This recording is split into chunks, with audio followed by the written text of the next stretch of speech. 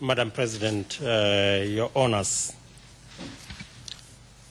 for good record and for the avoidance of any doubt, I want to set the record that I have cooperated with the office of the prosecutor before even summons were issued.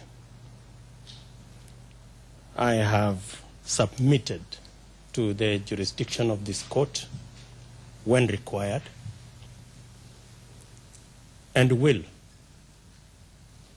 without any fear of contradiction, do so in the future.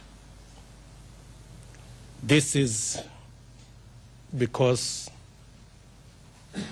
I firmly believe in my innocence, and secondly, that I believe in the rule of law. Your Honours, I am acutely aware of my civic duties and my obligations to this court. That is why voluntarily I will continue to cooperate with the court the same way my country, Kenya, voluntarily became a signatory to the Rome Statute and thereby become a member state. In pursuit of that constitutional obligation by Kenya, I am aware that my responsibilities to the court as an individual must be balanced by my constitutional responsibilities as Deputy President of the Republic of Kenya. I am acutely aware. Two further issues, Your Honours, that are very passionate to my heart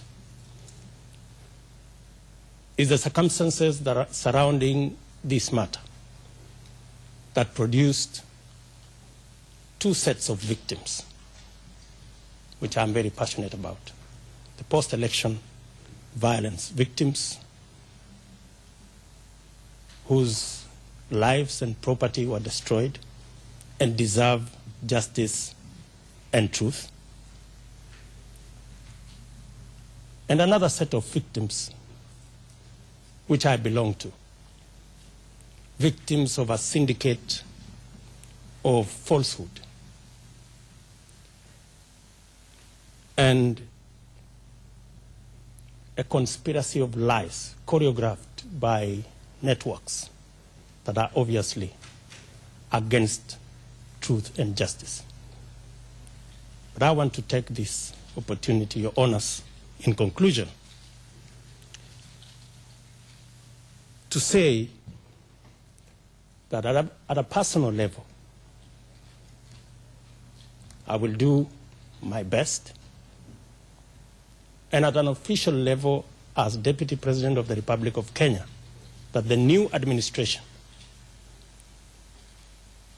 popularly elected by the people of Kenya in free, democratic, and fair elections, will cooperate with the court, because the President of Kenya and myself believe in the rule of law, and we believe that justice and truth must finally be found. I was scheduled, Your Honours, to leave this evening with the permission of the court, but if the court so directs, I will change my travel plans to make myself available tomorrow. Thank you very much. Well, thank you very much, Mr. Ruto. I don't think the status conference will require your presence for tomorrow's meeting. Thank you very much, parties and participants. As I said, we will resume tomorrow morning at 11. The hearing is adjourned. All rise. We will